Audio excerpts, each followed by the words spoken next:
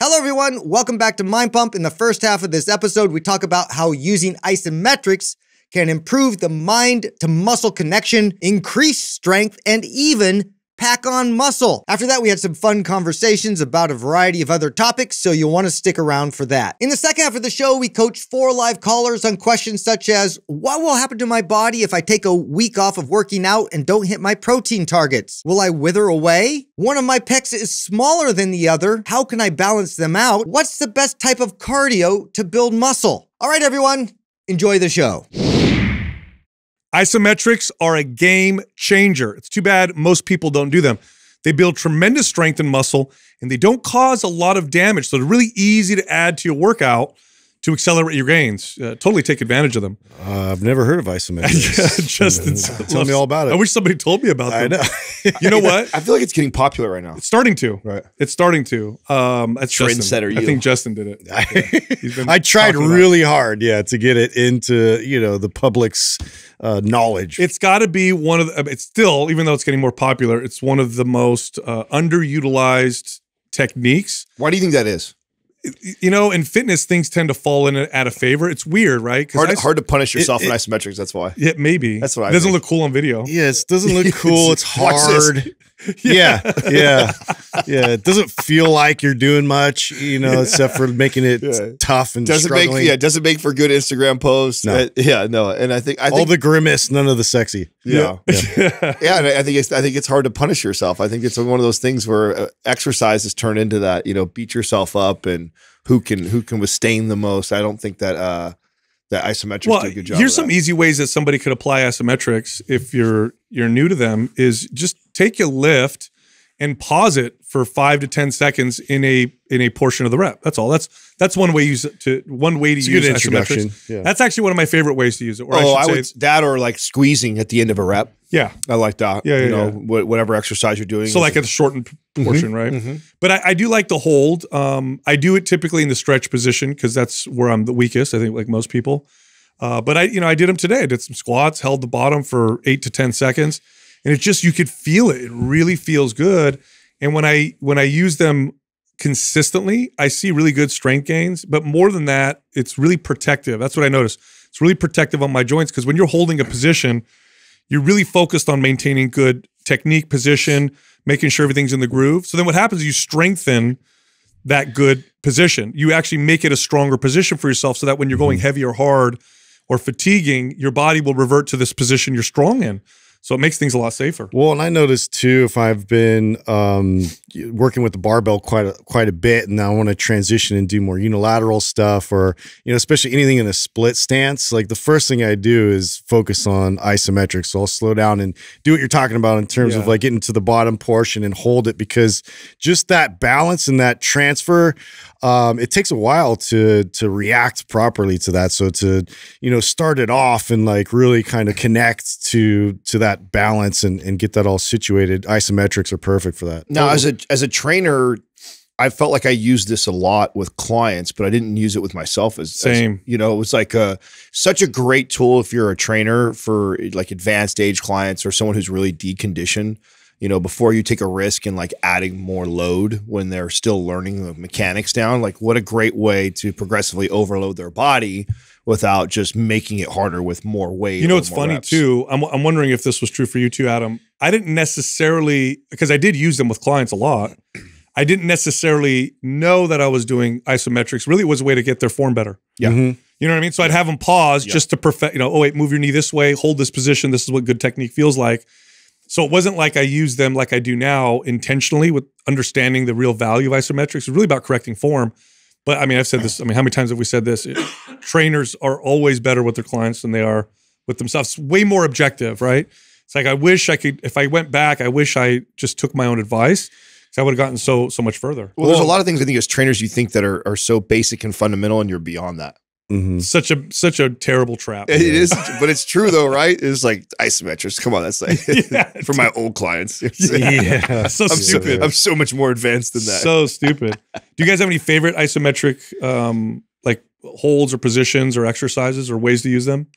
Well, like you're talking about a pause squat, like I think for me, it's all those little micro adjustments as you're like trying to brace and squeeze and hold, not just trying to light everything up and get the muscle response. It's mainly like, okay, where do I feel any instability? Where do I feel like I need to get stronger in being able to hold and sustain this position? A lot of times, you know, it surprises you. Like, you know, sometimes too, like my grip might be an issue that I'm not addressing, or, you know, a slight shift, a slight asymmetrical shift that I have to correct and adjust. So I just like compound lifts like that to slow it way down and then just feel how my body is reacting. Oh, yeah. I have three favorites that come to mind. And they're probably not what you guys would think. Top of a seated calf raise, top of a shoulder press, and then a seated row.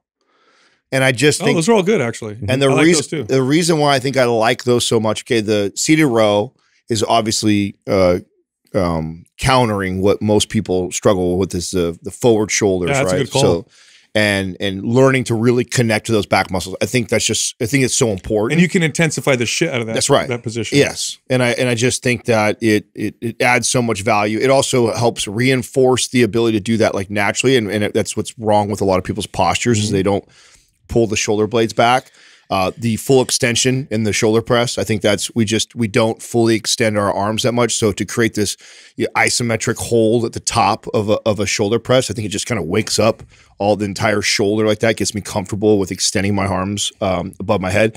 And then the calf one was one that came for me later. And I want to give the credit to, I think it was Ben Pekulski, who I heard talk about, weak muscle groups that you have a hard time developing. And that many times it is the connection at the shortened position of a muscle. Totally. And so, what went off for me when he said that was, okay, calves have always been a real challenge for me. And so have I ever trained in this position? I actually, to this day, I'm very inconsistent with training my calves. I'm very consistent with isometric calf holds in the shower. I'm serious. And I attribute that to my calves being less small. Really high? Or? That's what I picture right now. Yes, I like, because the tiles on my shower, I actually spread my toes, and I do what's the one where you pretend like you're picking up like a ball with your short foot. Short foot, yeah. I do short foot in there, and then hard. I do it is, and I guess I think it's the floor is like kind of soapy and stuff like that, so it allows me to kind of like spread and grip. So I do that, and I do isometric holds. Soapy Adam on his toes. In the shower. I do. It's such a great. So I applied it first to obviously doing seated calf raises and standing calf raises, and I felt like I noticed a big difference when I was incorporating that into my calf training.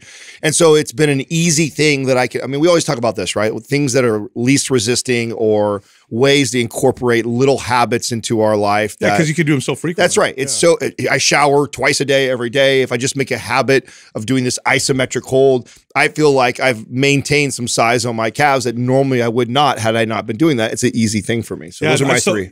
So what's interesting about the calf raise one, the seated one especially, is that it's a weird position most of us don't ever get to the top of. And what you'll find, because I do that too, what I found is that I feel like I'm at the top of the movement, but as I practice, I can actually get further and further up. Yes. So then I'm developing a new connection. So I share one with you, the top of the shoulder press. I love that because I hold a barbell at the top, pack my shoulders, really fully extend my arms. I get real good carry over there. The bottom of a squat, my favorite. Get to the bottom, make sure I'm in good position, stay real tight, squeeze the upper back. That's one of my favorites. And then bench press at the bottom. Like literally just touching my chest, but the bar's basically supported by my body. I really like the way those feel and how they contribute to the rest of my training. One, too, I would add, and I used to do this with my clients a lot that had a hard time activating their chest, was, with the cable machine and just going through a fly and like just a single arm fly and really focusing on holding that without rotating. So that being one factor is the anti-rotational aspect of that. But then also too, that tension that's pulling them that they're resisting. One of my favorite exercises to do is an alternating fly with an isometric hold. So exactly what you're saying, in a split stance, in a contracted position, and then I open up and the right arm is keeping the isometric hold, and then I come over and then I alternate the other side and then it gets a hold. I love that exercise. Yeah, you got to go light. Yeah. You gotta go lap around. I love that really exercise. Oh boy, the Black Friday sale. We do this once a year. Check this out. Every single MAPS fitness product, every workout program, every single one, 60% off. That's crazy. We never do this. Once a year. This sale ends on the 27th. Now to celebrate, I'm going to give one of you free access to the Super Bundle. This Super Bundle contains MAPS Anabolic, MAPS Performance, MAPS Aesthetic, MAPS Prime, and more. I think there's more programs. Anyway, it's our biggest bundle. One of you will win it for free, but you got to do this. Leave a comment in the first 24 hours that we drop this episode. Subscribe to this channel. Turn on notifications. Do all those things. And if we declare you the winner, we will let you know in the comment section. And boom, you'll win. Now, everybody else, 60% off, and you're not limited to how many programs you can get. So if you've been waiting, now's the time to act. Go to mapsfitnessproducts.com. Use the code Black Friday for the 60% off discount. Again, this ends on the 27th. This is the Black Friday sale. All right, here comes the show. Anyway, so I got into one of those conversations. You ever in a conversation with your wife where you're like, Trey, I said the wrong thing. You just want to moonwalk your way out? Yeah, dude. So we're sitting on the couch, and yeah, I mean, my wife is just she's a stunning woman. She's gorgeous, and she knows I think that I feel that way about her. Here comes But anyway, a shit sandwich. Bro, here it comes, bro. Set the table, dude. Come on. So we're sitting there on the couch, right? Now she's like 9 months pregnant, like due date is around the corner. Super uncomfortable, I feel for her, right? So anybody who's ever been pregnant, she's just, or if you've had a wife or partner that's pregnant, you see it. It's just you're super uncomfortable. So she's hurting. She can't lay down a particular way. She's kind of feeling kind of crappy. And she makes a comment about how she looks. She's like, "Oh, I'm so big right now, blah, blah, blah." I'm like, "You're like, I think you're stunning. I think you're so, so beautiful or whatever." And she goes, "Yeah, but am I objectively attractive?" And I said, "Honey, to me, you're gorgeous. That was the mistake." I said, "To me." Oh, because you said to me. Yeah, dude. I said, "Honey, to me, It's a trap. yeah, honey, to me, you're gorgeous." Just to me. Everybody else thinks I'm ugly. Right. I'm running outside, dude. So she's I'm hella outside. quiet, right? She's hella quiet. And we're watching TV. I'm like, and I started realizing, oh fuck, I said the wrong thing. She took it the wrong way. So I'm like, "Babe, what do you?" She's like, "But not objectively." I'm like, "No, you don't understand." I said, and then I just dug a hole, right? I just kept digging. Yeah. I said, "Honey, one day you're going to be 80 years old, and I'm always going to find you attractive." She's like, "Oh, so it's like that right now? Is that weird?" I'm like, "All right. We're just gonna stop this conversation. just quit while you're ahead. I'm just like changing the channel, trying to put it on something to to watch or whatever. I hate those conversations. It's like, What is everybody doing for? We're coming up in the holidays and stuff like that. What's everybody doing for Thanksgiving and everything like that? What's everyone's? Well, we're plans? probably not going anywhere because Well, so that's what I mean. So are you hunkering down and no family too? Like yeah, Get your own not. turkey in the oven. So will it just be your immediate family? Is that the plan? Yeah. Not even mom and dad. No, maybe not. There's everybody's getting colds and sick and all that stuff, and the baby will be like a week or two old by that point. So you got to kind of stay away, I guess. Now, will that be the first time for you? That's got to be new for you. No, we did that with Aurelius was born right around the same time. So you guys did Thanksgiving by yourself? Yeah. So what we did is I think my parents came and they brought us food last Thanksgiving, and we kind of oh my god, or the last time Katrina's family would freak out. They'd lose their minds. Yeah, I know. lose their minds. Well, that's not even a possibility. I have to play, gold. Yeah, I don't know how you because I know your family is like her family, and that would be like unacceptable. There was a big deal for us going up to the Truckee house, and two of the family members have dogs, and just there's no dogs at the house. That's part of the rule. Yeah. And so there was like this big stink. Like this was leading up. We had planned this for months or whatever. And then the two family members that had the dogs that weren't really like doing anything about it, like Katrina's like, what are we gonna do? I said, we're fucking going no matter what. I said, I hope your family comes. I hope everybody shows up there. I don't give a shit if it's the three of us. We're going up there if that's the plan. And we can't play this game that when, it doesn't work out for two people. So then we all default back to the same house at home. Like, no, like half of why we're getting properties like this is so for holidays we can go. Her family's just like mine. Oh my God. When I hear your stories, it helps me because I know because you can understand Jessica's side. I totally know. I know that that's good for you and it's good for Katrina to hear the other side too because she thinks that I'm so weird about that stuff and I'm like no, it's like but I think she's really come around and realized that like I said because she's on the same page as I am as far as like kind of our goals, right? Like and one of the goals, especially with this what we're doing on the real estate side is man, one of the things I look most forward to with you guys is having all these incredible properties all over the country in areas that we all desire to go. And to me, and obviously we work all the time. So the only time that we're going to be able to use those things is probably holidays. Yeah. And so what I envision in the future is that, you know, we're all kind of rotating on different ones. Yeah. Like, oh, Justin's over at the Truckee house. Now I'm going to go over to the Florida place. Oh, Sal's over at the Florida. I'm going to go to the Utah place. And we are visiting these amazing places and bringing our families to enjoy it. And I'm like, I'm not going to stop that train. Like that's the vision. That's where we're heading. And I sure hope the family can get on board and figure their shit out, because they ain't going to pay for nothing. They just got to show up, and we're not. So you'll cover everything. You'll do the whole thing. Yeah. I mean, that's you got to get there. I mean, I'm not going to put your gas in your car or something like that. Like you should be able to drive up to, you know, a 3-hour drive or whatever. See, I got the opposite problem. So we're going to go ahead, you know, of you guys and try and do it like a bit early, like a week early. And so my parents are like opportunists, you know, like they smell like an opportunity to like go stay somewhere, and they're like, oh yeah, cool. Like, so we'll be up there. I'm like, oh, here's the date we're all going to go. Like, I'm going to make sure that we get everything ready. Like, oh yeah, like we can be there 3 days early, you know, no problem. Like they want to like already be there. And like, I'm like, no, you don't go before the host. Like you're the guest. Like calm the fuck down. Like you guys stay there. We'll let you know when it's appropriate to come.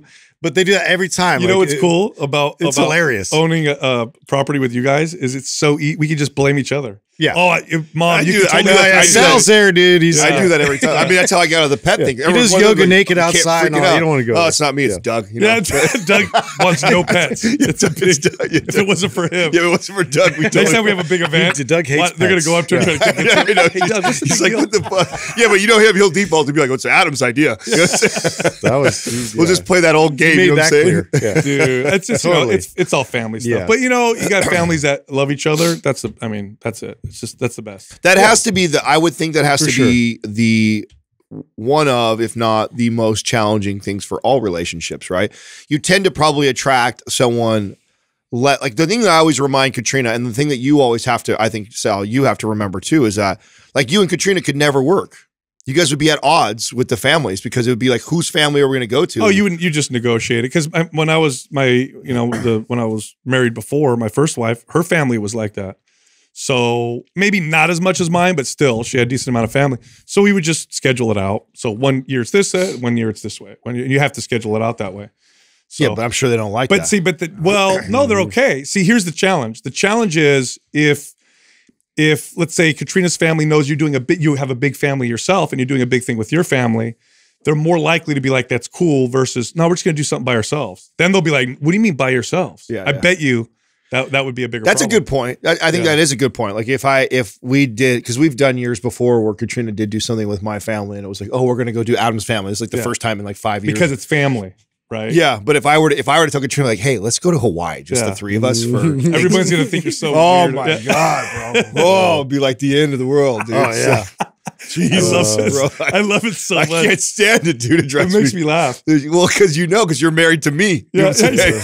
You're married to me. I told Jessica, she's just like me when it comes to that stuff. Yeah, I guess you're right. You know, she is, bro. Yeah. I've heard her. I'm like, I totally get it. And she's on the same page as, and I think that the cool part is that evolves and changes. Like, how many years now are you and Jessica? You guys are 5? What, 4? together? Yeah. How many? No, almost 7. God damn, it's already 7 I already. know, right? So I mean, I see it, and I even feel the difference, 12 years later. Like I mean, it takes time, because that's every family though. You just got to learn each other's families. You got to learn each other's, the things that are important, not important. And you end up negotiating and working together. That's every family. Justin, you guys wrestle over with your guys' 2 families? Yeah, I mean, we kind of worked through it, and like scheduling helped a lot and all that. But yeah, Courtney grew up in a lot bigger family than me, but has kind of a similar mentality as me in terms of like, yes, we go to all the things, because like there's no shortage of birthdays, on that side of the family. So I'm like constantly having to come over the hill. But over the years, I've had to really be like, okay, we do this for every single kid. Like we got to kind of like group them together, like let's make this a little bit more like attainable. Well, you guys are bouncing for Christmas, right? So yeah, I mean, the fact that is that no struggle with you or her? Like you two are on the same page with that. So yeah, they both want to escape. We both, yeah, that's kind of like, exactly. I think the 4 Christmases right away with that. She's on board with me. We kind of have we can do family in a certain amount of time, and then it's like, dude, let's get out of here. Like it just it's a lot. It's a lot of different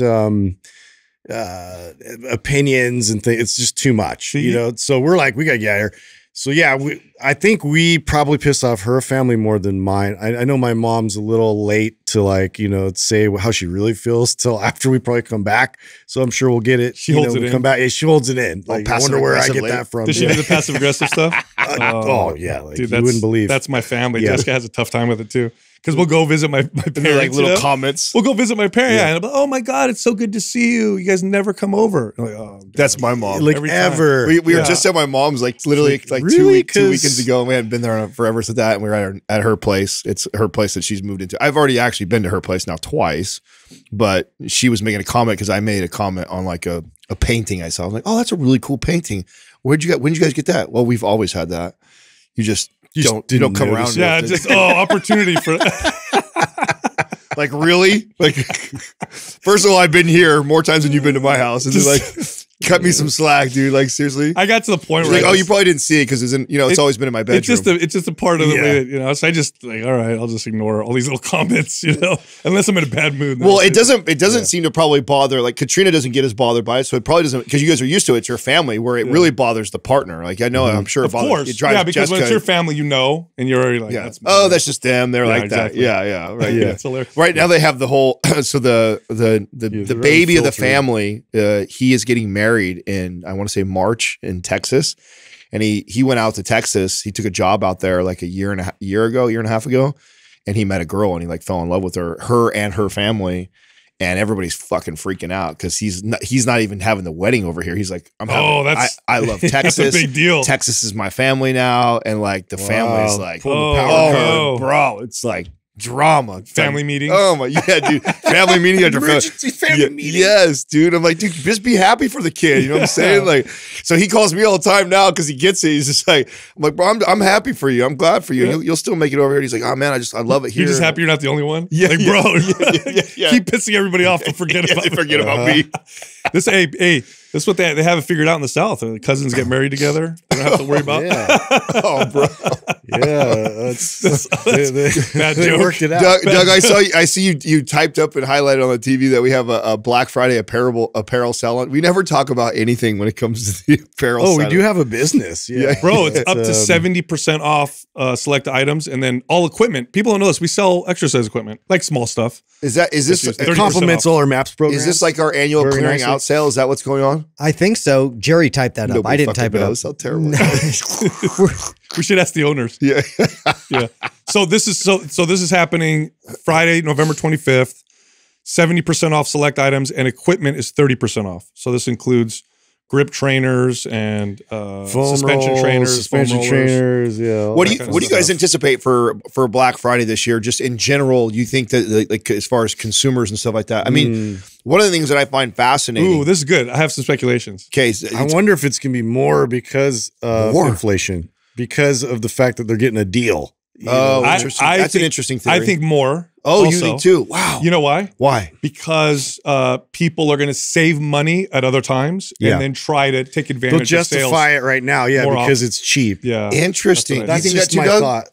Yeah, it sounds like a reasonable prediction. I don't know. Yeah, hard to say. Yeah, it is hard to say, because here's the thing: like, even with inflation going the direction it's going, even with all these massive layoffs with tech, the spending hasn't really gone down, right? We had growth in GDP. Yeah, so we're heading the other direction, and people are but what's scary is like we're at like worst spending habits ever. I swear to God, huh? Americans have the worst. Spending habits. Like you see what it is? Do you see what the credit card debt is? Like, it's like all-time historical highs, like crazy. So, and the only thing that I can think of, because I remember this time in my life. I remember being about 25 years old. I had bought my house when I was 20. So I had to buy this time by 4 or 5 years. And I was riding that wave before the 08 crash, right? So I bought my house like in, I want to say 02, 03-ish, somewhere around that range. So I got to ride the wave up. And I remember the way I felt when, you know, houses in my neighborhood were selling for almost 2x what I bought my house for. Like the way I was using my credit card and stuff like that was always this attitude. I always had this attitude like, I mean, I really have like 300K in my savings. Yeah, Right. You know what I'm saying? Yeah. So like, what's the big deal about dropping 20K on the credit illusion. card? Yeah. So I have to think that that's part of what's going on right now, is that there's a lot of people that have bought houses, say 5, 6 or more years ago, that are sitting on hundreds of thousands of dollars in equity. So it's real easy to justify the $100,000 whip. Or I also think we've had 10 years of economic growth. So you have a lot of habits that are hard to break. You know how hard it is to get. It's like, think about it this way. It's as hard as it's as hard to change somebody's spending habits, like fundamental spending habits, as it is to get them to change their diet. Yeah. Literally, it's just as hard. So people typically don't make changes unless they're forced. Like shit really hits the fan. So in other words, they're not like looking ahead. You know what I mean? They're like, well, we're okay. Or and rather than being like, oh shit, it's going in the wrong direction, we should be more careful. And that's evidenced by this massive credit card debt. Like people are not cutting. They want to keep spending like they were before. Wonder how long it's going to take before was it the last straw? well, we're seeing things. We are seeing things like, so, you know, interesting. I had put it in the notes, but Doug didn't want to put my notes up there for some reason. He's also boring. So Save it for it was on filters Airbnb. it out. You saw it because I put it in the thread about Airbnb. So Airbnb is down 50% in occupancy right now. Oh, okay. So you are starting to see some stuff. So yeah, so people are cutting back on. I mean, it's also going to be interesting to see how that impacts the housing market. A lot of people bought properties with, you know, based on the valuation of their, you know, occupancy being at say 70%. Right. And so a lot of those, you know, pro formas are going to be off now. People are not going to, they're not, if that comes way back, then you have areas. I mean, and this is an area that I think will affect us with, you know, talking about the Utah property. Now, what I hope our saving grace is, I was explaining this to Katrina when she was like, are you worried? I said, well, the reason why I'm not is because we were kind of going after a different demographic in the first place, right? So in our neighborhood in Utah, there's probably, as far as I'm aware of, at least 10 to 15 other like identical short-term rental properties. Very competitive. They're all really nice. They all look about the same. They're all very similar in square footage, like in our neighborhood, and priced very similar. Well, we weren't even looking at them as a way to compare like what we were doing. We are going after this whole, you know, cold plunge saunas. I mean, there's like $250,000 worth of stuff going into It's a different experience. It is a different experience. Yeah.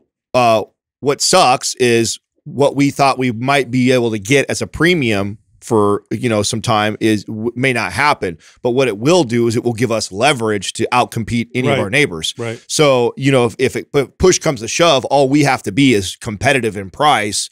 And there's no reason why we shouldn't win the occupancy game in our neighborhood always, because of what the amenities that we put in there. So there is some, you know, some light at the end of the tunnel for us with that. But I do think that it's gonna take a big hit. I think so. But I think so I remember after 08, 08 was bad. It was really bad. A lot of people did very poorly on 08. However, I remember people, because I have family members that work in real estate, were already really established.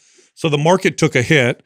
All the okay real estate agents were gone, but the really, really good ones, I mean, I had family members are like, oh, I got people coming in buying these houses cash, hand over fist. So there's like that upper, you know, kind of income type people or whatever, that when shit goes down, they go in and they make big purchases.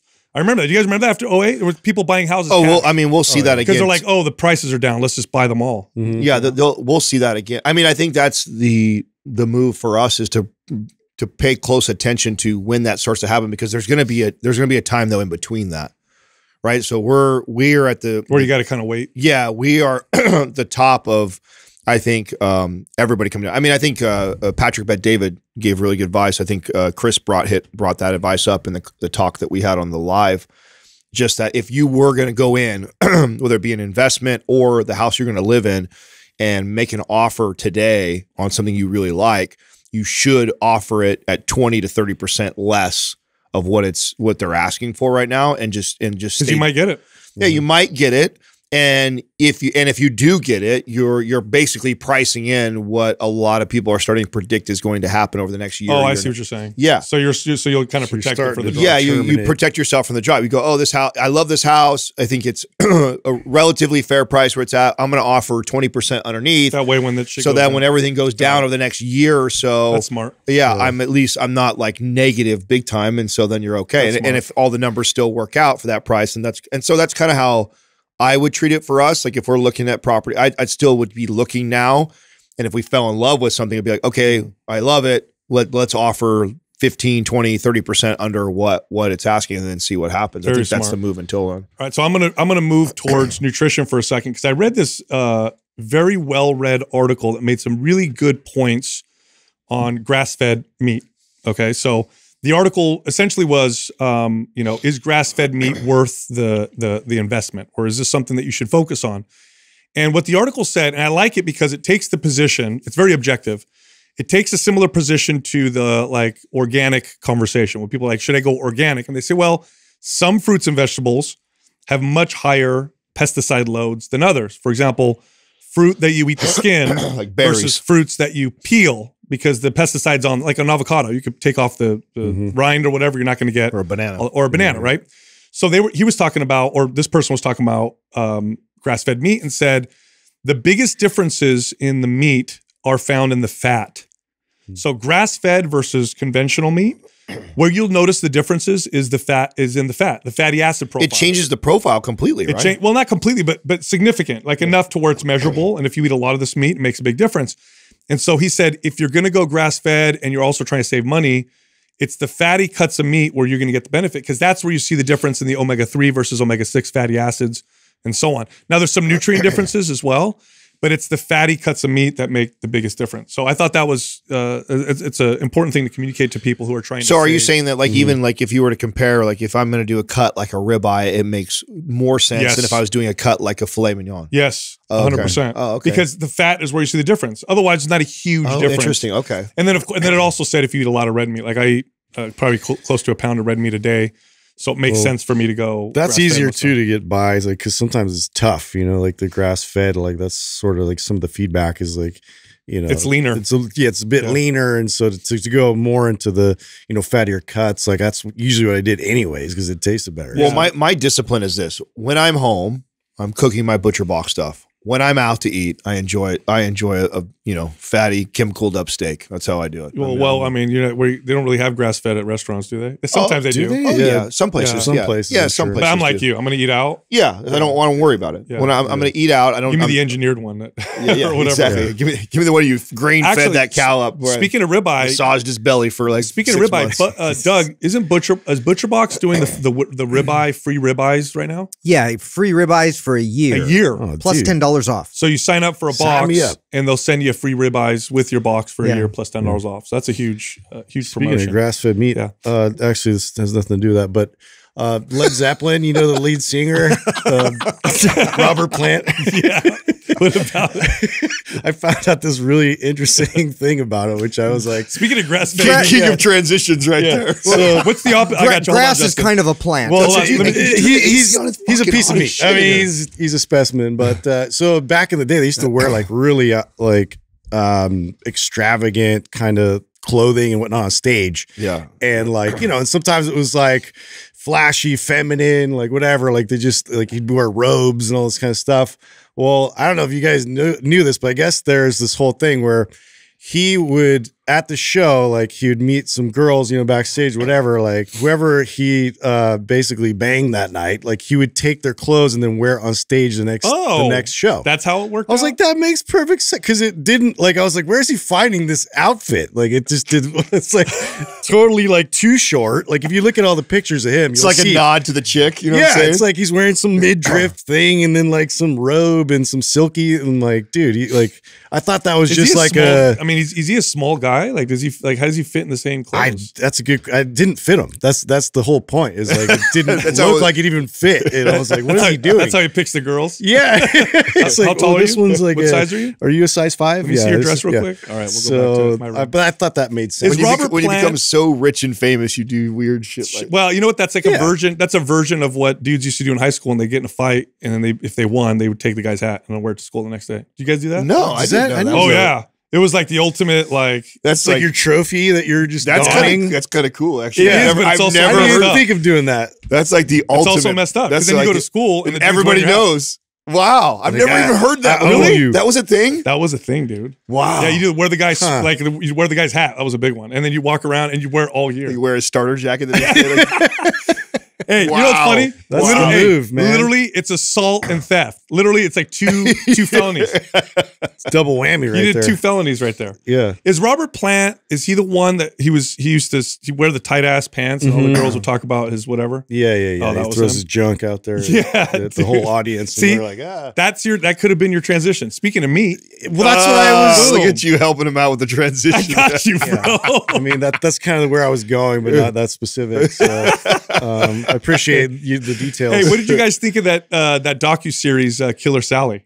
Oh, that was good, dude. Crazy. Yeah, I remember that. Vaguely remember it. I do. I remember when that was crazy news in the bodybuilding. That's when I was all in bodybuilding magazines. Okay, so that sparked up an interesting conversation with Katrina and I because she watched it with me, and she's like, "So I'm confused because I feel like I've heard you guys talk about steroids before," and she's like, "You know, they really." Painted him as this like kind of monstrous guy because of all the amounts of steroids he was taking. She goes, I thought you said that it really doesn't do that to you. Let's talk about this. Yeah. So I said, the reason why they did that in court is because there still is this stigma around that. I was like, there still is this stigma around taking testosterone, and so it makes you this crazy person or this asshole and stuff like that. If you're an asshole, it can make you a bigger, stronger exaggerates asshole. The asshole that's already there. Well, there's 2 things. One is we don't have studies on the doses that bodybuilders take and how it affects the psyche. We just don't. Number 2, it's far more likely to affect the psyche and personality of a woman than it is a man because they're androgens, they're male hormones, and it literally changes the way the brain functions and looks.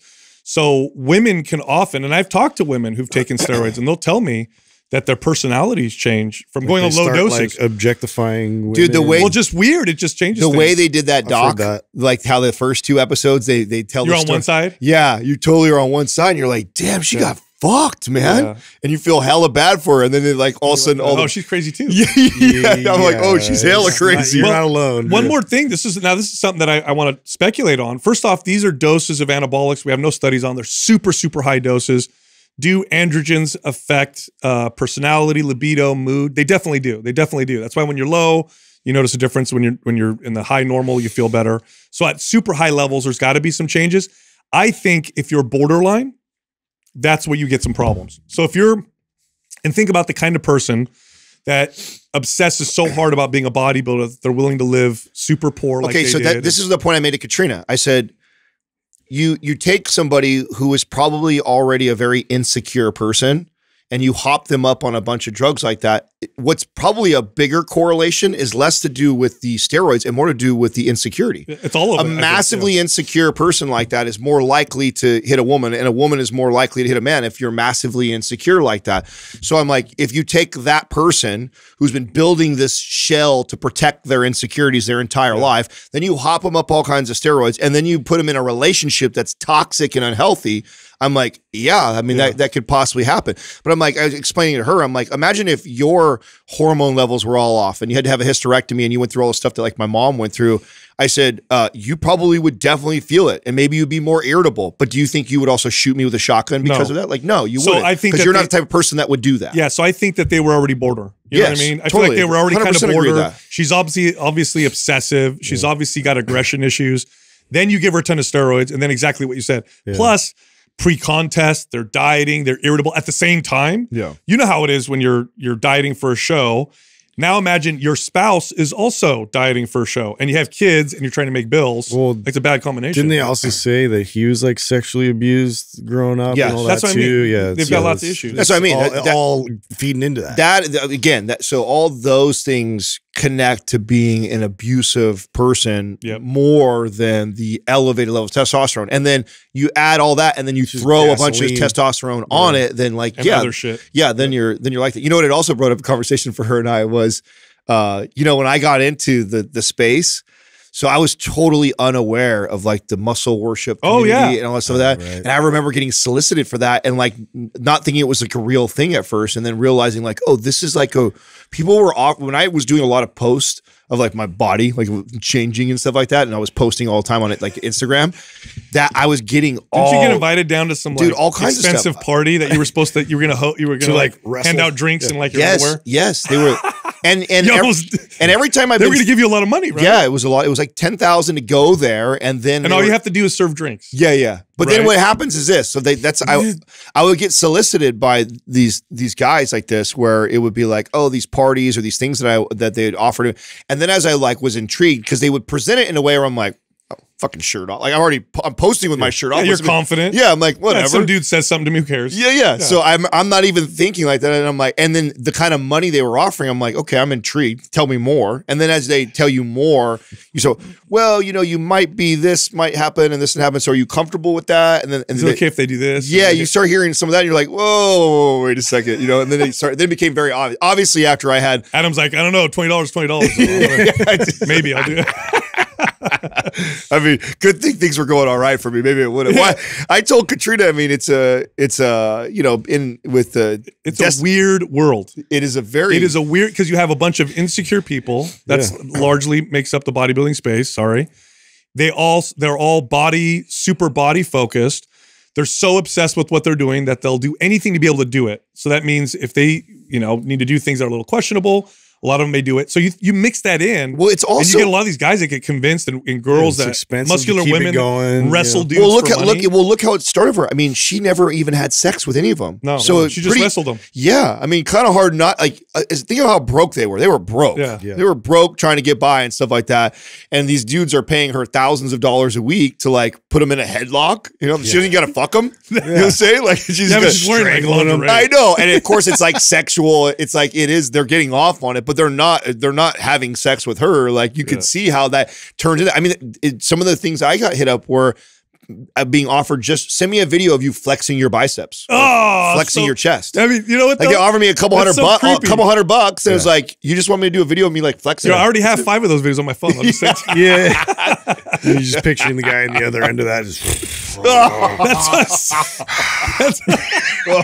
why I couldn't do it. You know what would work? Thank God my pump took off. Hey, you know what would work? If a guy really, I'm going to give somebody this. If you're a dude and you want to solicit dudes for flexing, get a girl to ask for the pictures, because the dude will give it to him for free. Oh yeah. And then, well, remember that documentary on all the internet scams that are out there, and that one guy who's like, I could get someone to give me like $5 grand like right now. Yeah. He would talk about how he would rip all the pictures from a model and build an start Instagram, flirting in the DMs, and then just like start flirting in the DMs, and then get them to buy a plane ticket and pay for their stuff, and then like that, be able to fly out to Dubai. Guys are easy. Was a football player that got like wrapped into all that? Was so sad. That was Manti Te'o. That was such a sad story, bro. So sad. Such a nice guy that just got totally destroyed his career. Yeah. I mean, he never came back from that. That's what's so awful about that too is that person didn't get hardly anything happen to them. Like there's like no, but you literally destroyed that dude's career and life, and it was like it was like a no big deal type of deal. I think it was such bullshit. So do you guys? So looking at that whole case with Sally McNeil. I mean, I think although she was aggressive, bro, the lawyer, it was, Katrina and I said if the lawyers were flipped, it goes the complete opposite. Totally, dude. Complete opposite way. Because she was definitely a battered woman. I mean, I know she hit him back, she did all that stuff also, but she was terrified. Dude, he was fucking aggressive, broke her face, did all that stuff. Like at some point, it's going to be a bit premeditated. Like at some point, you're going to be like, I have to kill this dude. Mm-hmm. Yeah, the next time he does something crazy to me, I'm going to do it. Totally. I mean, the kid said that they she can got 25 years, dude. She should have got 5. In my opinion, she got 1 to 5 at the most for doing so 100% that was a case manipulated 100% by the lawyers. Yep. That lawyer, the lawyer who just had, it was like some up and coming like shark that saw he went after that case. Yep. He saw the opportunity to paint it in a certain, want to make a name for himself. And he absolutely did. And he destroyed the case was over right out the gates when he had the forensic person come in and show like how she was shot, because she claimed in her original interrogation she felt like he was coming for her when she shot him. coming after her. But what the forensic shows, she had to go all the way back into the other room to get another shotgun shell, walked out and shot him when he was on the ground. Like that is what put her away. And people don't understand in situations like that, when a person is abused physically, especially a woman, years and years and years and years, they develop this PTSD type mentalities, personality. It's not it's like their thought process changes. And so it can be a bit premeditative. I mean, she could have poisoned him, in my opinion. Not saying that that's not wrong, but I think it should be punished differently. You know what I'm saying? Because she's trying to survive. This guy's, the environment that is a byproduct of the environment. Did you? Oh, you know what really tripped me out is her kids. Now they're older and they're talking about the case. You could see that the boy, the son, who's now an adult man, he was still terrified. When he was talking, he was tapping and moving the whole time. Yeah, dude. Oh, yeah, so traumatized by the whole thing. I mean, that's what my heart breaks for the UC. I hate when I watch stuff like that. It's so weird how it resurfaces stuff from my childhood. Really? Well, I mean, I get emotional, and half of it is because obviously I relive my stuff, but then I also go like that fucking what I went through was nothing compared to that. Yeah. I mean, nothing. I feel like I see that, and I know how traumatizing it was to see shit as a young kid. And then I see something like that, I'm like, mine was like a picnic compared to what those kids saw. Like, could you imagine like seeing that type of abuse and then seeing your mom fucking shoot your dad's face off with a shotgun? Like, oh my God, I bro. know. That makes me feel so bad. God, that was bad. I'm going to take it in a more positive note here with kids, but my son is so cute, dude. He's so, first off, I know I've been talking about this. His language skills are advancing so fast. He keeps saying things that I didn't know that he knew, what certain things were, like treasure, and then he'll start stringing sentences together. It's really cool. But he's super affectionate, and he does this thing. He's so my son, right? If I'm holding him, he has to play with my ear with one of his hands. Oh, I love that. He does this. Does your boy do stuff like that? Yeah, your son's very affectionate too. He does this thing where he does this thing where he does remember I've seen you guys, showed you guys pictures. He falls asleep with Katrina like that. He'll lay next to her and he has to like stroke her face to fall asleep. It's like the cutest thing ever. I love it. And when we're watching TV, we'll let him watch TV every once in a while, and we're sitting there and he has to sit right like in my armpit, and then he wants to play with my hand while we're watching it. And I'm just like, I can't. It's going to suck when that goes away, because at some point, I know he does this. It'd be weird doing that with your teenage son. What's wild is Katrina's mom was telling me what I always think is neat when you see these patterns that were in you or in her, right? That she had, like, so. Yes, her mom would tell me that she used to do the same exact thing that he does, which is so weird because it's not like it's a learned behavior. I've never seen her do it because she's an adult. But as a kid, she used to do this where he'll do this. He'll come over and sit, like he'll sit in your lap, and then he'll just put his arms out like this, and he wants you to like drag your fingers over, and he'll just sit there and he'll be playing with his iPad or watching something and doing something, and he just wants you to sit there and drag your fingers back and forth on his forearms, and he'll lay his arm in your lap in order to do that. And so nobody taught him that. Yeah, nobody taught him that. Isn't that weird? It's so weird that they have that in them, and that was something that Katrina did as a kid. I think that's so interesting. How it's funny because we're not real like massage therapists or anything. Nobody like in our family, but Courtney every now and then will like massage Everett, and he just is like, oh, amazing. It's so funny. He like requests it now. Like she did it once, and then I was like, oh, you opened up a can with him. Like he's just like, oh, can I get a massage? Oh. Yeah. One day he'll be doing that to his mom. Yeah, I was like, yeah, you got to reciprocate if you're gonna. How old is he right now? 9. Yeah. So you got at least a few more years of him thinking you guys are great. Yeah. Well, I mean, I know it's borderline, dude. I'll pick him up, and he gets so pumped if I pick him up from school, which always like I love that. And then he was like holding my hand I'm like, wow, you still hold my hand, dude? Like we're, like I'll take it, but I was surprised that I was like, he's still like that. What is it you guys think? Because there are exceptions to the rule where you see kids that still have like the bond with their, like I remember when I was first talking about, you know, Max and our bond, and then, you know, people, oh, enjoy it while it lasts and this and that. And I'd be like, well, it's been lasting this entire time still for me. And then I'd have other people that message be like, don't listen to everybody else. My husband and my son are, you know, he's 20 years old and they're still inseparable and they do stuff together and they're like, they love being. You're always going to have a good bond with your kid, Adam. That's 100%. The difference is that they become more independent. Yeah. And so like the sitting on your lap and snuggling. The bonding changes a little, but it's at still some there. point it feels like for him, he'll feel like, I'm not going to sit. Okay. So that's my point though of asking, because I feel like I've seen exceptions where that's not true. Like I have an uncle who has 2 daughters. And one of the coolest things to watch, and they're father-daughter is different. Well, no, it is like my sisters will sit on my dad's lap and hug him. Yeah. I mean, they're 20 years old. They still both rest their heads on their lap in his lap, and he's always. I do that with my mom too, but with my dad, it'd be weird. You know what I mean? Sit on my dad's lap and have him like snuggle up. Yeah. So I mean, I kiss my dad to say hi, and we hug. You know, I'll put my arm around him. Yeah. But it's different now with my mom. I hug, I kiss her and hug her so much she tries to run away from me. I squeeze her and do the whole thing. And you know, my sisters are like that with my dad. And so then the theory is then that as they get older, it's the opposite sex, right? So then he will most likely be more attached to her in that area physically when he gets older. And then if I had a daughter, it's more likely that the daughter would be. You know how I can tell my dad? So my dad will hug us. You know, he's a hugger, and you know we kiss each other, say hi. But when I know he really wants to like to snuggle, he wrestles. That's what he does. He'll grab me.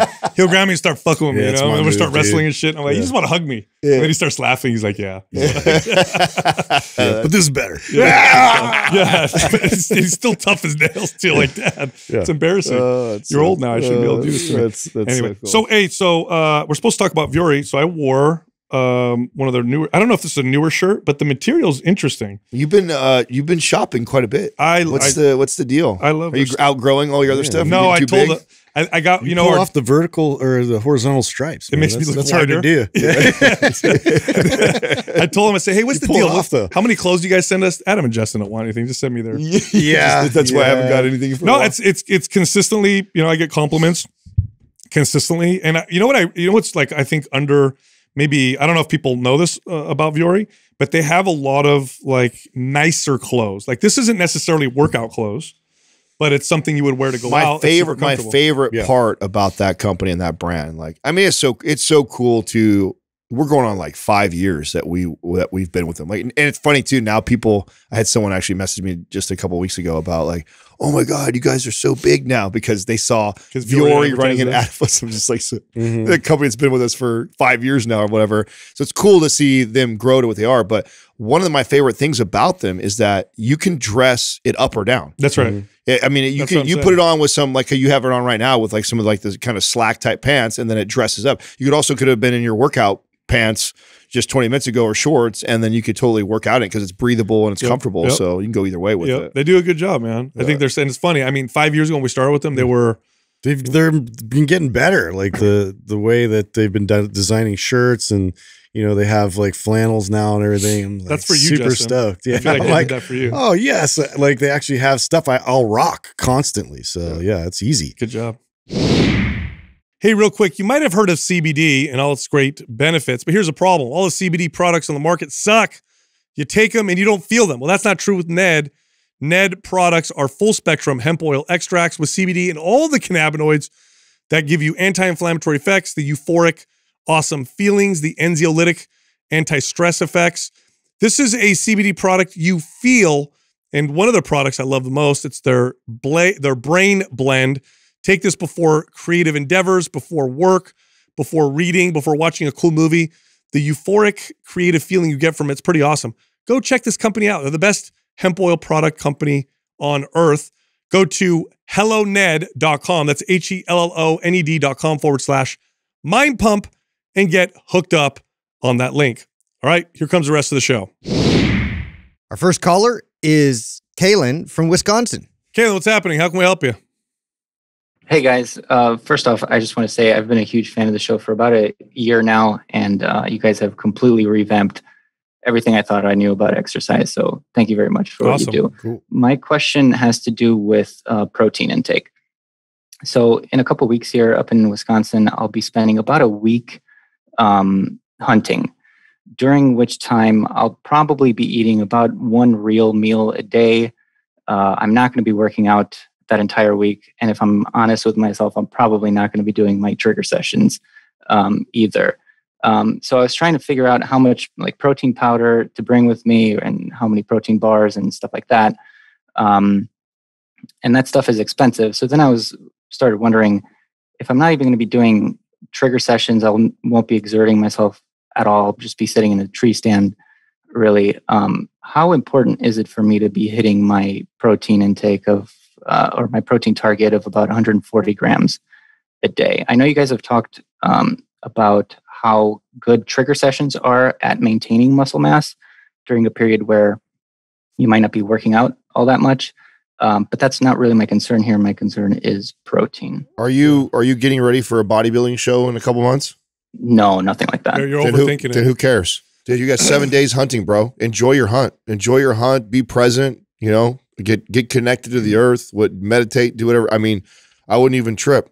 Yeah, you're overthinking it. I mean, a week of going to lower protein intake is really not going to hurt you. And whatever, if you did, it would come back so fast the following week. So let's do this. What's the goal with the hunting? What are you trying to accomplish during that week of hunting in the Probably wilderness? to kill an animal. Well, besides that, like, what do you want to get out of it, right? State the obvious.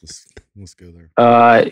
Like Adam said, it's just to get a kill. That's about right, it. but I'm assuming you don't hunt because you need food, and if you don't hunt, you're gonna starve. In other words, you're hunting. You're choosing to hunt because you enjoy it. Because like, what do you want to get out of it besides actually getting an animal? It'll be my first time hunting, and I'm looking to just have a good time and experience the whole hunting lifestyle. Even more reason. You're even totally more. overthinking it. Yeah, even more. Because look, when you're out there, and I'm sure whoever's taking you out there, because I'm sure you're going with somebody that's experienced. Yeah, you're going to be hiking and walking quite a bit out in the wilderness. You don't want to carry a lot of weight, even 10 pounds on your backpack. It starts to wear on you after a while. So what you want to do is you want to pack foods that are energy dense, that are convenient, things that'll keep your digestion okay, because you don't want to have any digestive issues out there without a bathroom or whatever. And just enjoy the hunt. Don't worry about it. I mean, you're going to be totally fine. You could fast for a week and you'll be fine. And not recommending that. I'm just saying you're totally overthinking it. You're not going to lose all your gains. It's not going to set you back, months or whatever. Worst case scenario, you come back, you work out in the gym. The first workout feels a little tough. By the second, third workout, you're back to where you were before. Yeah, I mean, I guess I would be more focused probably on my training and diet heading into that week off. So, I mean, making sure you're hitting it pretty hard and consistent and dialed in nutritionally. And then the 7 days, I really wouldn't worry too much about it. I mean, to Sal's point, I would. Water is the most important thing. Yeah, I mean, I would enjoy the hunt. I'd enjoy the hunt. I'd have some beef jerky and some granola bars or whatever on me, and I would enjoy what you're about to go experience. I've always wanted to do this anyways. I've never done this, and I absolutely would not give two shits about my protein intake for the week, just being straight up, because unless I was getting ready for a show, that's why I asked that first. I mean, if you have we cannot lose a pound of muscle, and it's but if you don't have crazy physique goals where you have a timeline coming up in a month, fine. Totally fine. And in fact, if you've been training hard and consistent leading up to it, you probably could benefit from a week off anyway. Yeah, you've probably heard us talk about the study that took the two groups that were 3 on, 1 off, where they trained 3 weeks straight, 1 week off, and they compared them to the group that took no days off. At the end of the study, both groups saw the same gains. So, I mean, there's a lot of value in actually taking off potentially the week. Is that due to an increase in protein sensitivity? I mean, maybe. Also, when you take time off, when you're training hard, that's usually when muscles grow. I mean, there's a lot of potential reasons as to why. But one thing is for sure, and here's the fact, you'll be totally fine. You're going to be totally fine with that week if you don't eat your protein targets. I would bring foods that are convenient, easy to digest, don't weigh a lot. That way you can focus on the most important thing, which is the experience. You don't want to miss out on the experience because you're worried about you have to have 140 grams of protein a day. You know what I mean? Excellent. Thank you so much, guys. You got it, man. Thanks for calling in. Alrighty. Yeah, I wonder how many people have ruined experiences because, I mean, I did back in the day. I get it. I get it. I mean, I'm sure it's a question I probably would have asked You know? I did back in the day. I mean, how many times I go on vacation was just, more worried about access to the gym and food that I could have. And I miss out on this incredible experience as a result of it, you know? He's going on a hunt for a week. That's what you need to focus on. Yeah, just enjoy your experience. I mean, I'm sure whoever's going with him is going to be cracking open a beer and like hanging out. You know, like nobody wants to be with that guy. Coming in like worried about his protein intake. But you know, I get it. If you're like hitting strides and you're doing really well, like it's always a consideration. But dude. You also have to make room for life. I mean, I like that we get questions like this because it gives us the opportunity to have this conversation that, because I probably would have asked a question like this back then. And I just think it's important that people— Dude, I was like this when I was younger. I was the guy that would bring protein bars to like a concert or an event. Well, how long was it? 4 hours. Oh, I better have a bar so I can have my protein in between. Totally believe that. You know what I mean? Yeah. So I did too. 100%. I mean, we've talked about this. It's been a while since we talked about this, but I remember I truly believed, man, I get, 3 days in a row of not hitting my muscle just falls off my body. Because it felt that way. I mean, I felt like I looked at it and go like, God damn, dude, it just falls off of me. So that's funny. Imagine bringing all that food with you. You're like hiking. Like, what's in your bag, bro? Say, bro, a blender. Yeah. What the fuck you doing, guy? Trying to hunt. The fuck? Yeah, you're scaring the animals. Yeah, I know his goal was to kill an animal, but that's obviously not the goal. You wouldn't choose to hunt. Yeah. That's why I said you're not going to starve. You're choosing to do this for a reason, bro. You go get steak at the grocery store. Yeah. You're... That's funny. Yeah, that was me when I was younger. For sure. Yeah, that's why it's good. It's good people hear us to talk about it. And you know what? If this was like a hardcore like bodybuilding podcast, they wouldn't answer that way. Well, how many grams of protein you have? How much do you weigh? Well, let's see if we can. Well, here's what's convenient. Powder would be good. Then you can bring water. You can mix the powder. And then for carbs, they sell waxy maize, which is another powder. You think you could probably strap up your TRX strap on the tree. Get some berries and do one-legged mix squats it in with your whey in the morning. Make sure you have a split schedule. Yeah. Our next caller is Michelle from California. Hi, Michelle. How you doing? How can we help you? I recognize you, by the way. You've come to some of our events, haven't you? Yes, I've been at your guys' live events back in San Diego. That's right. That's right. Cool. Well, welcome on the show. So how can we help you? Thank you. So I am calling actually more in regards to my boyfriend. So me and him are longtime listeners. We both came to the show in San Diego. That's right. And you guys have been super impactful for our fitness journey. So we thank you for that. I'm a personal trainer. I'm also an NBC bikini competitor.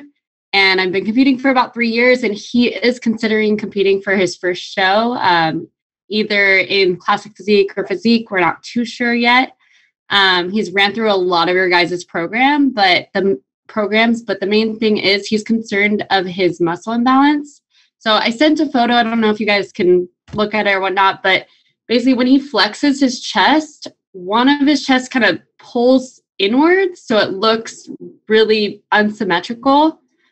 He's had this problem for a while, and we've been trying to focus on just figuring out what's going on, if it's just like genetics or if it's a mind-muscle connection or if there's something else, because it's his right side and he's right-handed. He's right dominant for the most part. So yeah, my main question is it possible that we can have imbalances on how our muscles look due to genetics, or is it a mind-muscle connection or a movement issue? I mean, yes, and yes. I mean, it could be all those. Do you have, are you pulling it up, Doug, so I can see? Have you done the Zone 1 test with him? The Zone 1 test? We've done it a while ago. We do have Prime and Prime Pro. I'd be really curious to see if there is a major discrepancy from his right to his left when he does the Zone 1. Like he can't he can't get one side back to the wall. A big difference. Like sometimes, I mean, most of us have like a little bit of a discrepancy where one side can get all the way to the wall and the other one can't quite. But I wonder if he's got a major discrepancy that way and he's rolled forward on one side more. Doug, he's definitely been having a lot of shoulder issues lately, especially, and he thinks it may be related to the fact that we are really trying to work on this imbalance. But that was the conversation we had. But he's had the muscle imbalance for, it feels like, his whole life. Yeah. So, the right and left side of the body are relatively symmetrical for most people. So rarely will you see a huge genetic issue where it looks really different on one side or the other. So although that can happen, it's probably because he's been developing his chest a particular way for so long. It becomes so ingrained that it's almost impossible to really notice with your exercise form and technique unless you go entirely with like unilateral training. Like unilateral training tends to reveal these types of things. So Map Symmetry would be a good program, I'd say, for him to follow and see. The other thing too is he's competing in physique presentation sports, and you can change how you pose and how you angle your body to offset stuff like this. This is no. I'm looking at him right now. His right shoulder is rolled forward more, and so this is a very similar, and his chest looks like what my chest used to look like. So we're looking at it reverse potentially, right? So his left pec is more full and developed compared to his right. And if you look up towards the anterior delt, you can actually see the separation better on his left side than his right side. And it's because his right side is slightly rolled forward. So I guarantee when he does all of his chest exercises on his right side, the shoulder takes over a tiny bit more than the chest does. This was a problem for me for most of my young lifting career. And I had to get to a place and start. He's got to get lighter. He's got to do zone 1 to prime and get him started before he goes into his lift. And then he's got to keep a weight low enough that he can control his shoulders from naturally rolling forward a little bit. And that's all it takes is it comes forward just a tiny bit more, and then it takes over. It literally looks exactly. Has he ever had an injury on that side? Nothing specifically. I mean, Okay. He played baseball when he was younger, and he's probably has some overuse issues with his shoulder, but nothing like dramatic. But his chiropractor has asked him that. He's gone to people who've asked him because it looks like it. I can see it. I mean, Well, if it's an insertion, it's hard to tell with the photo. He could have tore something, but he would know if he tore something. Yeah, Also, what side of it is it his right side? It's his right side, yeah. What position did he play in baseball and how long?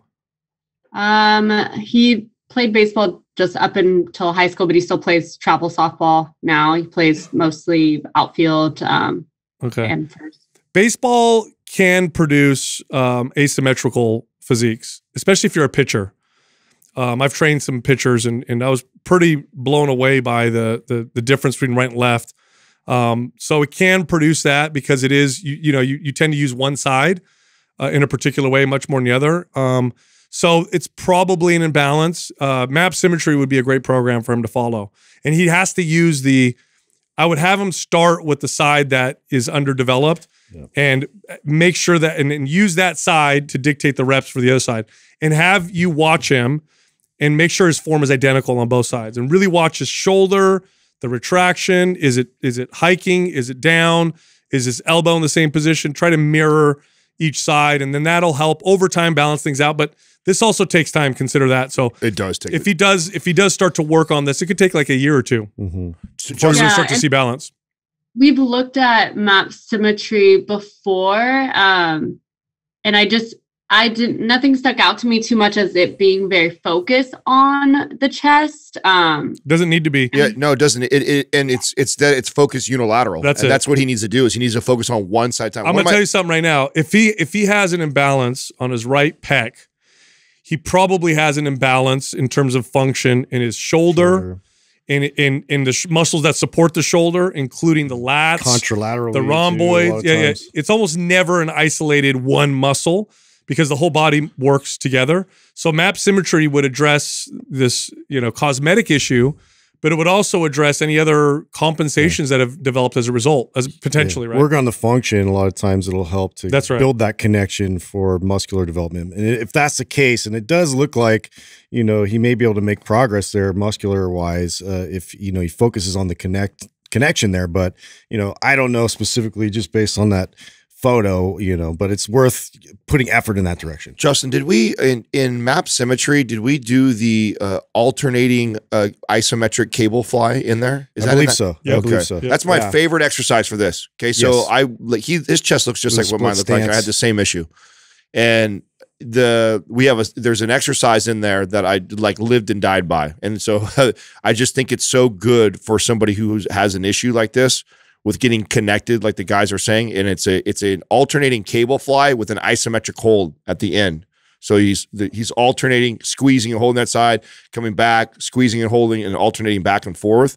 Such a good exercise. But I just make sure he primes zone 1 in MAPS Prime before he goes into even symmetry and goes into lifting. And then I think symmetry is the program for him. And this does take time. It took me years actually to catch this up. Yeah, it can take a long time.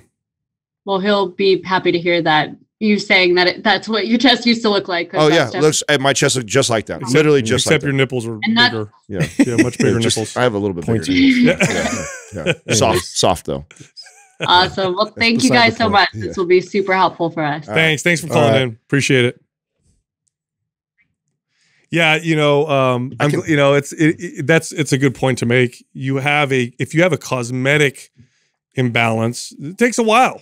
Yeah. It's not gonna like in a month I'll have this balanced out. Bro, I was insecure about my chest for a long time. It's hardwired. Because it looked just like that on the right side. It looked like, and as a young kid, I thought, I thought it was decline I need to do. Like it was like I wasn't developing the bottom of my chest. No, what it was my shoulder would. You told the story so many times. I would slightly roll just forward, just a slight bit like that from playing sports, and it just did not develop right, and so I had to get to a place. The body adapts. Yeah, the body adapts. It's funny. There's skeletons that they'll pull up remains from medieval bowmen. Long bowmen, right? During the medieval times, and they know that they were bowmen because of the bones, how the bones were developed, the twisted spine, into it. And the one arm, the humerus on one side is much thicker than the other, and they know that. These guys were pulling heavy bows. Like your body adapts, and what? The dumbbell work is really good for someone like this too. Totally, because it allows him. I would stay away from barbell for a while. Yeah, a long time. I would do MAP symmetry for a year at least.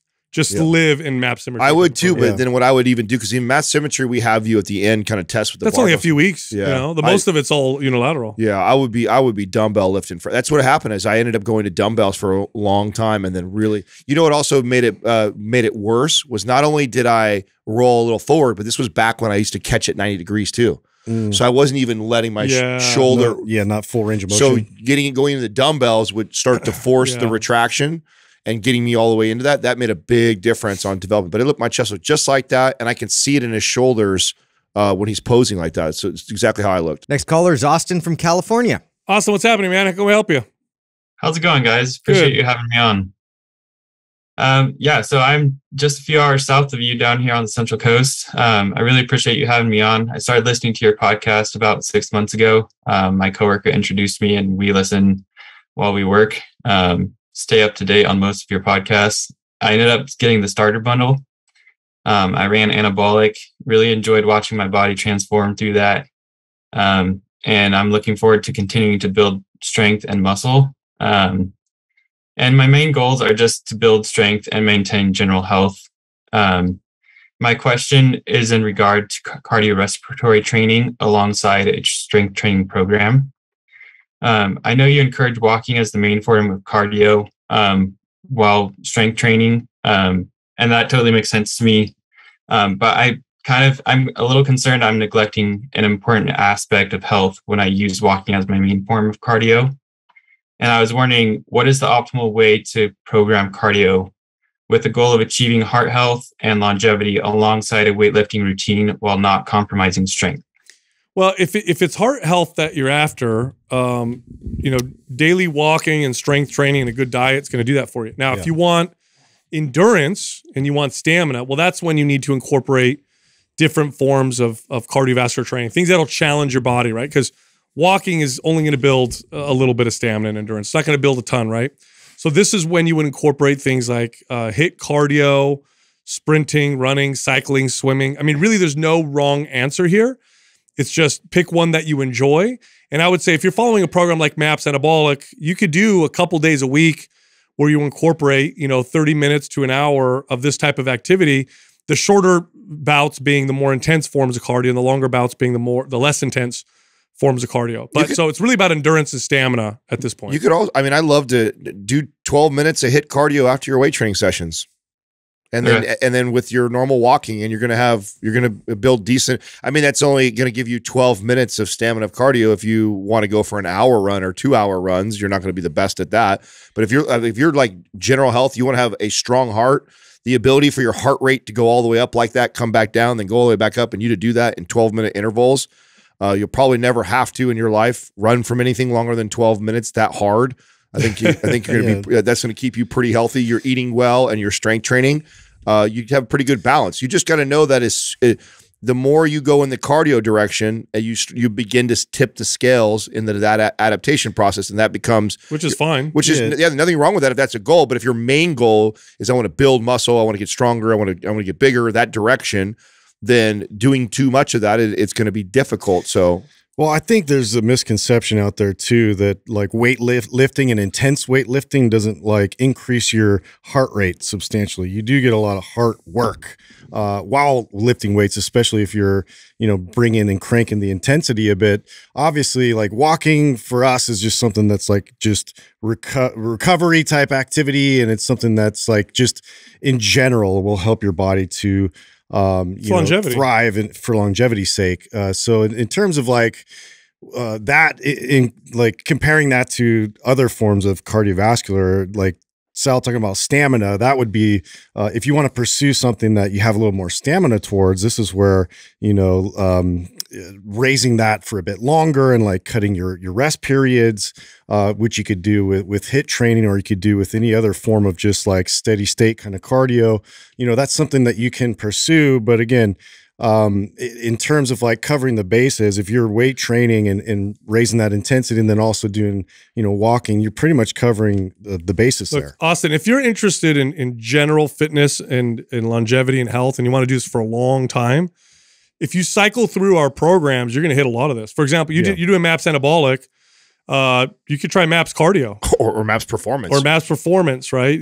These are all, they're going to give you different types of adaptations. Some are more strength, some are more endurance, like cardio, OCR, for example. Those are much more stamina and endurance focused. But even performance has a major endurance component to it. I mean, phase 4 is no joke. That's right. And there's lots of different ways to do this. Unless you have a specific type of stamina you're looking for, like you want to get good at running or good at swimming or good at cycling, you can even do conditioning sessions in the gym.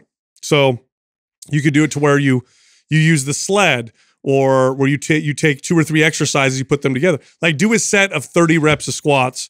You're going to build some stamina and endurance. So there's lots of different ways to do this. That's why I said it really doesn't matter unless you have a specific stamina goal, like you want to get specifically good at a particular type of movement. I do feel it is good to consider moving fast. Like that's something people don't consider, like as they age, like you should incorporate on some level. So to be able to react properly and have joint stability while you're moving quickly is something that, you should incorporate in your program. Yeah, that's why I like the 12-minute HIIT stuff after. I mean, you get 12-minute HIIT after your weight training session. You do it right. You're going to feel that. Yeah. I mean, that means you'll be able to get out and run a mile easily, and any basic sprinting from one point to the other in your life, like you're going to be fine. Obviously, it's not going to make you a great basketball player or football player or great at jumping rope for an hour or swimming in a pool for an hour.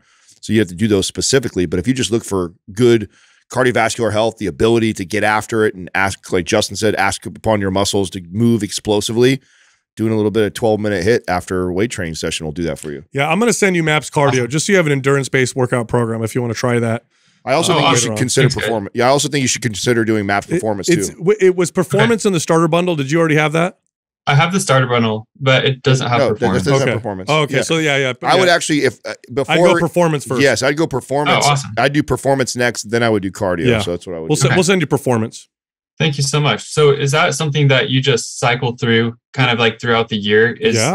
Like just for yourself personally as well? Awesome. We designed the programs. We wrote as many programs as we did. And ideally, because our goal is always, we're always trying to talk to people about doing this forever, okay? So ideally, what someone would do is follow one of our programs and then follow another one of our programs and then follow another one. And I mean, literally, if you followed all of our programs back to back, you'd have like a year and a half or maybe 2 years of workouts all planned out. Now, most people don't do that because most people like a type of training more than others. So like I don't go and cycle perfectly through all of our MAPS programs. I tend to live mostly in a MAPS anabolic, you know, maybe MAPS aesthetic, maybe MAPS strong type of workout.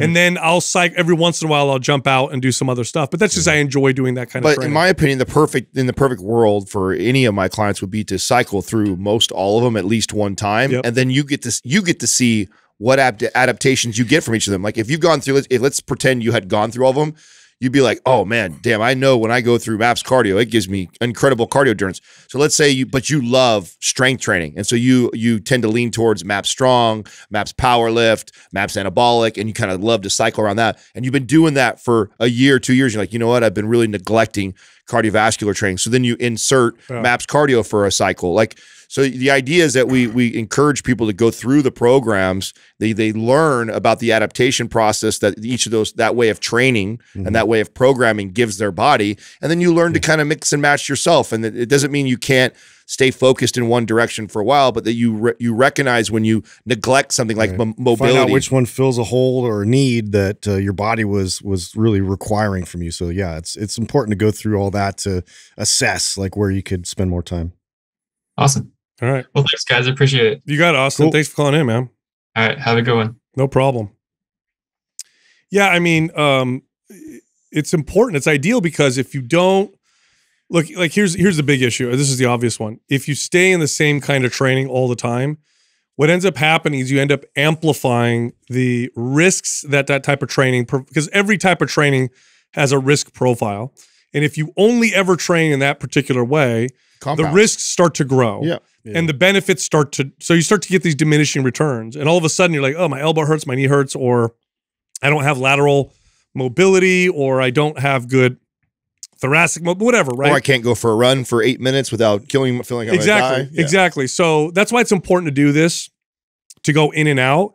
And you can live mostly in one type of training if you really enjoy it, because look, I'm not going to, the bottom line is there's also the factor of enjoyment, right? So it's okay to do that too. Like, but I enjoy doing this. Yeah, but you want to take care of yourself enough so that you can do it. Yeah. Right? Because if you don't, then at some point you won't be able to do that thing that you love so much. Our next caller is Stephanie from California. Stephanie, how's it going? How can we help you? Good. How are you guys? Good. Good. I just wanted to thank you guys. First of all, found your podcast about 8 months ago, and it's just been a huge change to how I look at fitness and health and lifestyle. So thanks, guys, for putting all that great content. Thank you. Sure. Okay. So my question is, I started lifting weights about 10 years ago, really going to the gym with my husband. Then I started with the trainer for about 6 months, and I ended up doing kind of your typical bodybuilding splits, I guess is what you guys would say, where it was Monday was chest and tris, Tuesdays back in thighs, and then shoulders and legs. But the one thing that I was never consistent on was training legs. And that was because I was always training with like my husband or the trainer, and they didn't put so much emphasis on it, you know, guys, chest day, of course. So just the last few years, I've been trying to build my legs and kind of build up more. A little bit of back history on me. I'm 5'4", 120, I would say. I have a desk job, so I sit kind of most of the day or whatever. But I do work out, and I try to stay consistent with it. I run, hike, jog, walk, but my main goal is to build muscle and build my physique, kind of build my legs up, my lower body. I started anabolic about, I want to say, I'm going to start phase 3 this week. I started with pre-phase and then just kind of worked up. And I noticed that on all my lifts every week, I'm increasing weight, but my squats, I just am not lifting very heavy on. So I wanted to know kind of what you would suggest or recommend in order to continue to build strength and progress on increasing weight on the bar. And then kind of what program would be ideal after anabolic? Should I rerun anabolic, or should I move on to another MAPS program? Stephanie, how much are you running? Running maybe right now 1 to 2 times a week. Okay, that's good. All right, when you say your squats aren't going up, is this your back squat, your front squat? Yeah. Or is it just your back squat? I haven't back squat. I'm only the bar with like like total 60 pounds, including the 45-pound bar. Okay. And are you noticing have you gotten any stronger in any other lower body exercises like lunges or deadlifts or anything like that? Deadlifts, I have my deadlift right now. I'm at about 130 on. So I noticed that one's increasing much quicker than the back squats. Okay. It could be your squat mechanics. Yeah, it could be your squat. That's exactly what I was thinking. Yeah. Squat mechanics could be something with ankle mobility. You can switch to split stance exercises for a while and see how those feel. Because oftentimes that'll do the trick. After MAPS anabolic, I'd like to see you do MAPS strong. I'd like to see you do something like that. That'll really work the posterior chain and get. I was going to say symmetry, then strong. Symmetry would be another great one. The reason why I say symmetry, that's not bad. Yeah, just because I think that the unilateral work, if it is something where she's maybe not getting as much glute work inside of her squats, and it could be a mechanic thing and doing something like lunges and a lot of unilateral stuff that we have in there, I think might benefit her. So I would go symmetry first. Then I like strong. Yeah, you sold me. I think that's perfectly fine.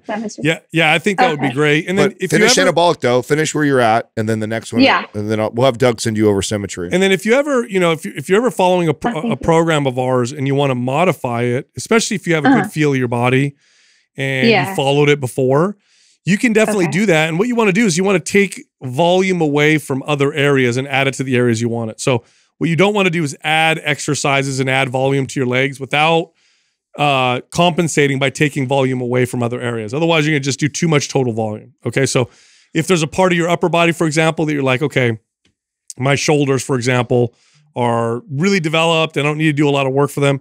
You could take, 3 sets from there and then add 2 or 3 sets to your lower body if you want to mold and change the workout, to fit your goals a little bit better. So I agree. Awesome. I agree. That would look like aesthetic for me. That's why that would be the next one. So I'd go symmetry right now. After you do anabolic, go to symmetry, then go to strong after that, which is a lot of posterior chain focus. That's why Sal went that direction with you. And then I would go to aesthetic, MAPS aesthetic, which is teaching you how to focus on a specific body part and develop that. And then you could pick.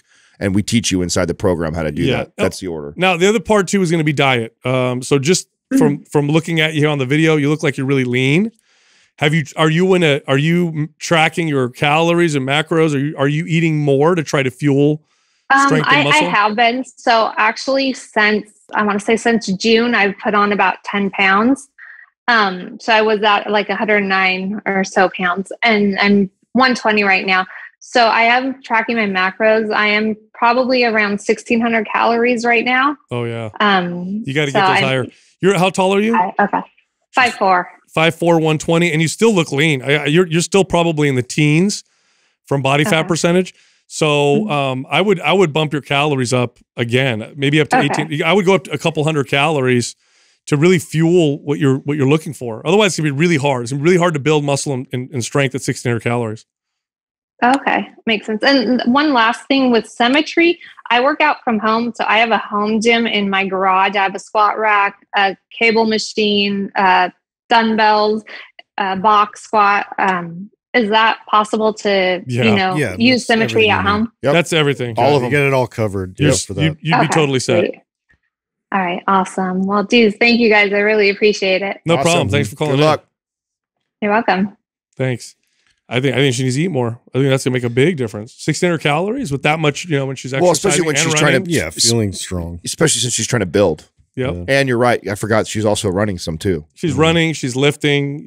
She's obviously lean. You can see it in the video. Yeah. How long has she been doing anabolic? Because she's on phase 3. Yeah, okay. Because at this point too, from going from splits forever to like total body, that should also make a big difference. But to your guys' earlier point of like squat mechanics, like I don't know what the depth looks like. That's right. I'd like to see it. Like, there's a lot there. What's interesting? Uncovered. I don't know if you guys have noticed this for yourselves, but for me, I can sometimes get stronger. Maybe not now, but earlier in my training career, I could get stronger in some lifts without necessarily upping my calories too much. But my squat responds a lot to calories. Like if I bump, so demanding. So it's just so demanding. It's so much muscle mass. Like if I bump or if I bring my calories up or down, I feel a lot of it in my squat. Yeah, no, I just noticed that with that particular lift. I agree. Look, if you like Mind Pump, head over to mindpumpfree.com and check out our guides. We have guides that can help you with almost any health or fitness goal. And they're all totally free. They cost nothing. We give them all away. You can also find all of us on social media. So Justin is on Instagram at MindPumpJustin. Adam is on Instagram at MindPumpAdam. And you can only find me on Twitter at MindPumpSal. This one's really important, and that is to phase your training. If somebody trains for a full year doing a bench press, and they're always aiming for 5 reps, if you compared that person to a person who did bench press where they did 3 or 4 weeks of 5 reps, but then they did 3 or 4 weeks of 12 reps, and then 3 or 4 weeks of, let's say, 15 to 20 reps, and then they'll throw in some supersets. At the end of that year, you're going to see more consistent progress from the person who's moving in and out. And less injury. That's another thing. You'll see less injury as well.